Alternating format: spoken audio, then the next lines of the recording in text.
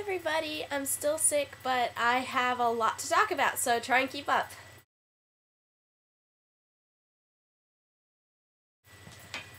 First of all, I have 4 packages that I'm sending out in the next, today, and I felt like I needed to do a YouTube video before I sent out, I'm actually sending 3 packages, but it was supposed to be 4, but it got condensed to 3. But we're going to pretend it's still 4, because it's 4 different things that I have to talk about. The first one is to DCT Cool. He and I were talking on Skype the other day, and we were showing each other, like, stuff in our rooms and stuff like that, and it was really kind of fun to talk to someone in Australia while I was, here in Texas. And I showed him this, and on the spot, I decided he should have it, because I've been trying to figure out what I was going to do with these. This is a little baby dragon. I've shown y'all my bigger dragons before, but this is a little baby one that I got this year. I never named him because I didn't want to get attached to him. This is how they work. Just so you know, Dave, just so, when you get it, you're not confused.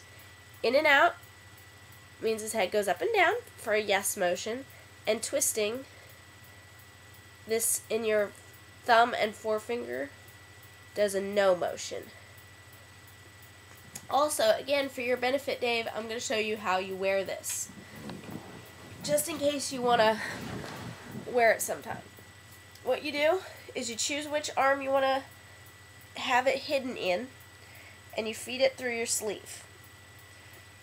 And then he sits on that shoulder, and this hides down the back of your arm and in your hand, and then he moves around. Wacha, wacha, wacha, wacha. And you can do little voices and things like that. Our most popular thing to do is just go up to someone who obviously has never seen the dragon before. You can go, just pet him. Pet him. And when they do, you go, bah! Or you make a noise and you jump at them and they scream like bloody hell. It is so freaking funny. I'm going to package him the best that I can that he doesn't break, but his face and his body are made out of clay, so if anything happens to the exterior, hot glue should fix it, because all the pieces, I hate to talk like this, but if anything breaks off, like his ear or his eye, hot glue will fix it, no problem. If something happens to the cable or his puppetry motion, I have a link. I'm going to put a link in the side to the company that makes these, and they will, contact them, and they'll say, send it to us and we'll fix it, because these guys have a lifetime warranty. But for just superficial things like his face and, the clay and everything, hot glue will fix it. I think that's everything I had to say about this guy. So this is going to Australia! Ah! And I hope you come up with a good name for him, because I couldn't think of anything.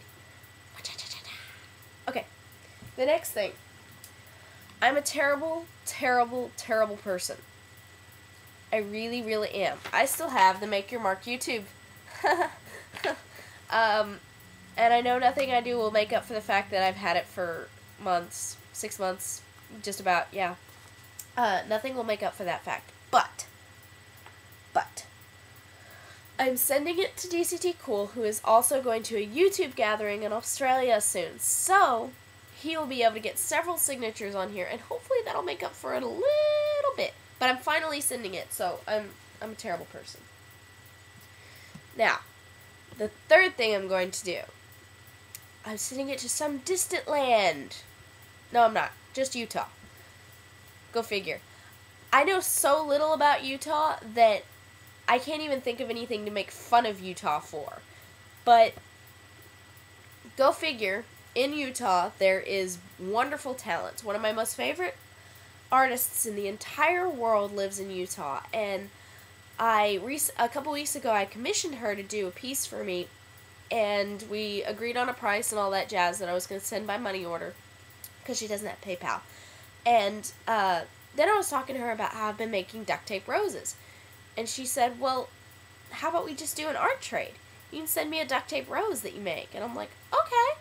So, I made her a duct tape rose.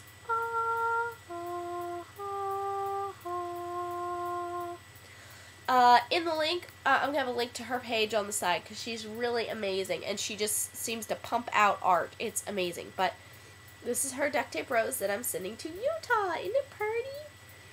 And I gave it rose oil so it actually smells like rose. What was the fourth thing I was going to talk about? Oh, and that actually inspired me to finally get off my butt and do the picture or the photograph that I was going to submit to a charity art book. The due date's not for a couple more days, but I needed to do something, and I took a picture, and this is the picture I'm going to submit.